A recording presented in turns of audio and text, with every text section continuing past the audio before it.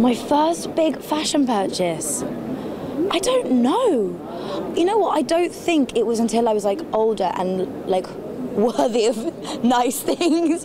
You know what I mean? I remember my mum got me a pair of, I have no idea where they were from, but like sparkly earrings, and I would wear them with like jeans and like a crop top when I was 9, because I was like, I have to wear these all the time because they're gorgeous. I can't remember what my first big purchase is, but I recently got a pair of Chanel boots that I've not taken off.